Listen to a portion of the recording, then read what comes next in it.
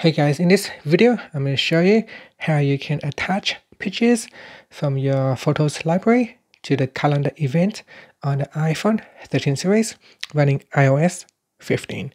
So let's first go back to the home screen by swiping up at the bottom of the screen. And on the home screen here, tap on the calendar app.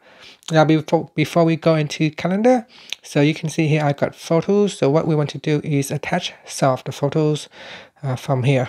Now you can see that if I go to my calendar app and if I tap on the create button and let's just say test picture attachment. Okay, and then we go down and tap on the add attachment. Now in here it allows me to add pictures, but these pictures are from my file managers. So if I tap on back here at the top, you can see I can only allow to choose pictures from the file managers, not from photo libraries. So if I tap on my phone, on my iPhone, I have a few folders here, and they are from the file managers. So if I go back to the home screen, you can see this is files, and files is the file managers, and it shows the folders on my files manager.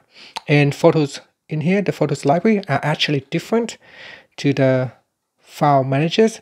So what you need to do is to go into photos and then select the photos that you want to attach to your calendar event. So here I'm going to open this one up, and then you tap on the share button at the bottom, then tap on save to files, choose where you want to save the file to. So I'm going to select IT Jungle's folder and then tap on save. Okay, now I go back to my calendar and I go back here. So I'm going to cancel and let's tap on add attachment again so you can see.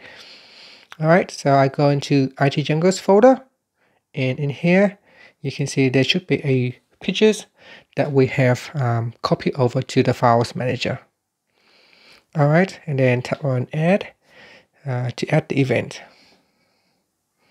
Okay, so this is the test picture attachment, and if I tap on that, it will show us the picture. And that is how you can add pictures from your photos library to your calendar events on the iPhone 13 running iOS 15. Thank you for watching this video. Please subscribe to my channel for more videos.